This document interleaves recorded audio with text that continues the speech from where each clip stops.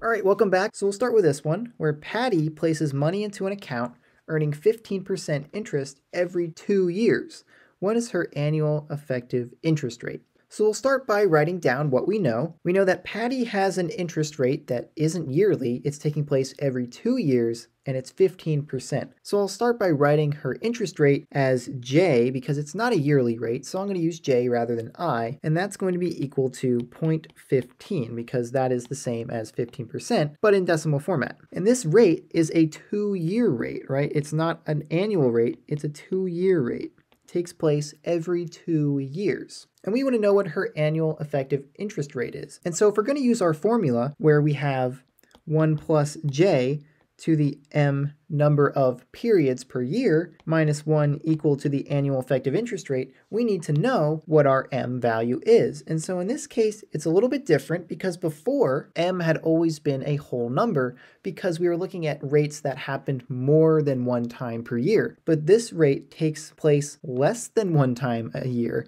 It takes place every 2 years. And so in this case, our m is going to be equal to 1/2 because only half of this period is taking place in 1 year. Now don't get confused by that and think that you can just take this interest rate and divide it by 2 and turn it into a 1-year rate. It doesn't work like that, so don't ever try that. It's not going to work. We have to use this formula to find the annual effective interest rate from a rate that doesn't take place every year. So now let's plug in what we know into this formula, and then we can solve for our annual effective interest rate. So we'll have 1 plus 0.15 to the 1/2 power minus 1, and that's going to be equal to our annual effective interest rate. We can simplify this a little bit, and we'll have 1.15 to the 1/2 power minus 1 equals I. And then if we were to take the square root, which is what this 1/2 power means, of 1.15 and subtract 1, we will find that the interest rate, or the annual effective rate, is equal to 0.0724, or 7.24%. And so that would be the equivalent annual effective interest rate for Patty's 2-year 15% interest rate. So for our next example, we have Larry deposits money into an account with an annual effective interest rate of 5%. What are the equivalent semi-annual, quarterly, and monthly compound interest rates? So this is a little bit reverse of what we've been doing so far. Before, we were given a rate that wasn't an annual rate and told to find the annual rate. But in this case, we are given the annual rate and we want to find rates that are not annual, such as semi-annual, quarterly, and monthly. So it's still going to use the same formula, we're just going to be solving for a different variable, right? Because our formula, 1 plus j to the number of periods m per year minus 1 equal to I, we were always solving for our annual effective interest rate. But if we have this, but not j, we can actually solve for j instead as long as we know our number of periods per year. In this case we do because we're given how often each of these interest rates are being compounded. So let's start with our semi-annual rate. And so the first thing we want to know is, what is our m equal to? Well, in this case, semi-annual means that we are compounding our interest 2 times every year, so our m is going to be equal to 2. And so then if we plug this into our formula, we will have 1 plus j to the 2nd power, because m equals 2, minus 1, and that's going to equal our annual effective rate of 5%. So in fact, I forgot to write that. Let's go ahead and write that real quick. We know that our I is equal to 0.05, which is 5%, but in decimal form. And so then our formula down here, we can write that in, that our equation is equal to 0.05.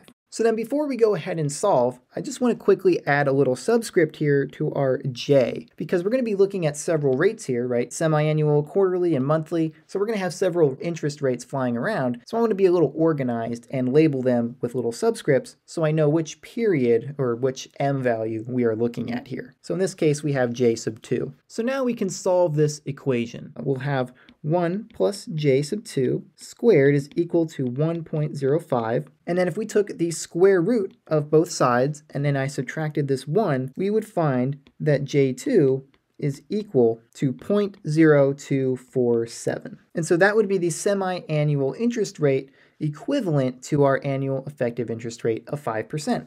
So now let's look at our quarterly rate.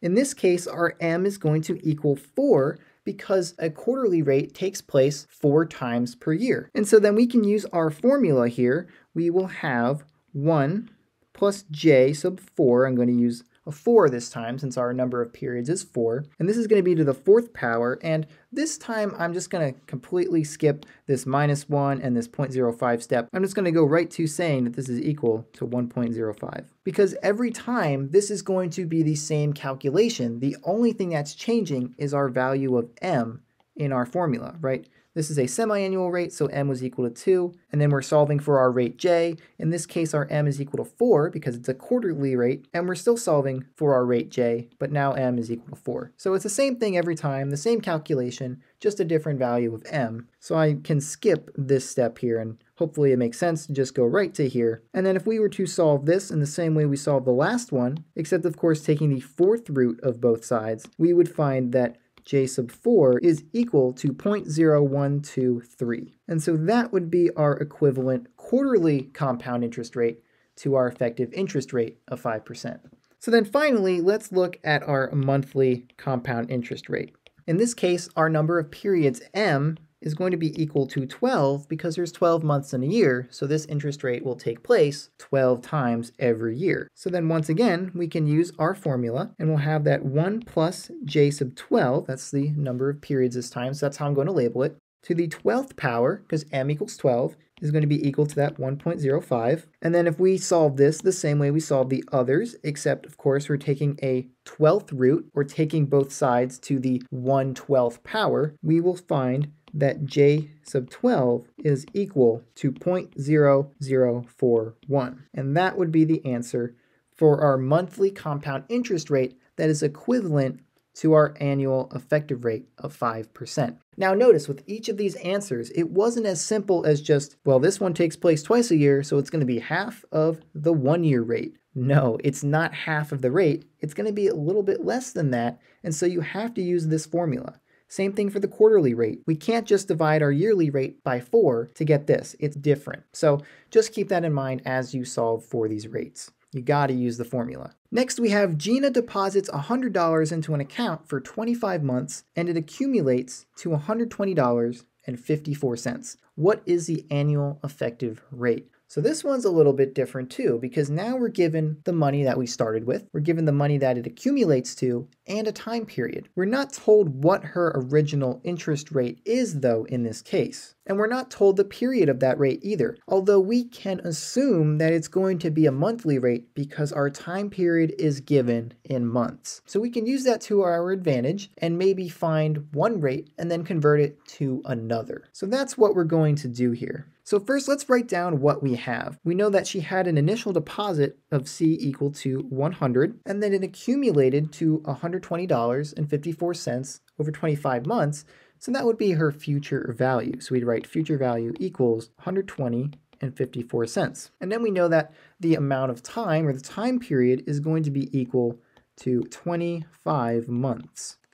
And so remember, when we use that formula, that future value equals the initial deposit times 1 plus the interest rate to the number of periods, we were typically using years, but really all that matters is that the number of periods is the same as how often the interest rate is being compounded. So if we're looking for a monthly rate, then our number of periods should be in months. So since we have our n is equal to 25 months, we are going to be solving for an interest rate that is a monthly compound interest rate, not an annual rate. So when we write this, we'll write the future value is equal to our initial deposit C times 1 plus j to the number of n years. Now, you really don't need to use j, but I like to use j for rates that aren't yearly rates, so I don't get myself confused. So now let's plug in what we know. We know that the future value is $120.54, and that's equal to $100 times 1 plus the interest rate we want to find to the amount of periods, which in this case is 25 months. So now we can solve for j. We can start by dividing both sides by 100, and we'll get that we have 1.2054, and that will be equal to 1 plus j to the 25th power. And then if we took the 25th root of each side, which means we're going to take each side, so 1.2054, to the 1/25th power, and we'll do the same to the other side, which leaves us with just 1 plus j. So now we can solve for j, and I'm going to skip the rest of these steps here, but you would plug this in your calculator and then subtract 1 from both sides, and then we would find that j is going to be equal to 0.0075. Not exactly, but I am rounding it to that value. So now that we have our monthly rate, we can use that to find our annual effective rate, which is what the problem asks us for. So now we pull out our conversion formula. So we will have 1 plus j to the number of periods m minus 1 is equal to the annual effective interest rate. So if we plug in what we know that we have 1 plus 0.0075 to the 12th power, because the number of periods is 12, there are 12 months in a year, and then we subtract 1 to get our annual effective interest rate. So we'll have 1.0075 to the 12th power, and then minus 1, and that's going to be equal to I. And then if we solve that, again, plugging everything into the calculator, we will get that the interest rate is equal to 0.0938 or 9.38%. And so that would be our annual effective interest rate for this scenario. Gina deposited $100, it accumulated to $120 in 25 months, and so then we used that to find our monthly rate and then converted it to an annual effective rate that would be equivalent to that monthly rate, which is exactly what we were asked to find. All right, and for our final example, we have that Devin deposits $3,000 in an account and 1 year later has $3,150. What was his annual effective interest rate? And so there's actually two ways we could go about doing this problem. The first way is maybe the most obvious, or the way that most people would do it, because of the formula that we are already familiar with, right? We have the future value is equal to the initial deposit times 1 plus the interest rate to the number of periods. But in this case, we see that it's just 1 year later, so this would just be an exponent of 1, so we don't need to write that. And so what we would do here is we would just be solving for our interest rate, right? We want to know what is his annual effective interest rate. And so since we were told what he has at the beginning and what he has 1 year later, we can just plug those values into this equation and solve for I. So our future value would be 3,150, and that would be equal to that initial deposit, 3,000, times 1 plus I. And so if we wanted to solve for I and we divided both sides by 3,000, we would have 1.05 is equal to 1 plus I, and then you could subtract 1 from both sides and find that I is equal to 0.05 or 5%. Right? And that would be honestly the quickest way to do this problem, but I do want to show you another way that involves a formula that we learned at the end of our lesson. And so while this is correct, I do want to show you another way you could do this because it might come in handy in some more difficult problems. So our formula is that the annual effective interest rate is equal to the accumulation at time t minus the accumulation at time t minus 1, or 1 year before, divided by the accumulation at that time minus 1. And so in this case, if you look at our problem, we would see that 3,000 would be our time equals 0 amount, and this 3,150 would be our time equals 1 amount. And so if we looked at an interval of t minus 1 to t, this would be the same as 0 to 1, because if our t is equal to 1, then t minus 1, or 1 minus 1, is 0. And so these two intervals match up, and so we can use these values for this equation. And so if we plugged those values in, we would have 3,150 minus 3,000, right? We have our time at t, which we said would be 1, and our time at t minus 1, or at time equals 0, which is 3,000. And then we'll divide by 3,000, and then this would be equal to 150 divided by 3,000, which if you plug in your calculator is going to give you 0.05 or 5%.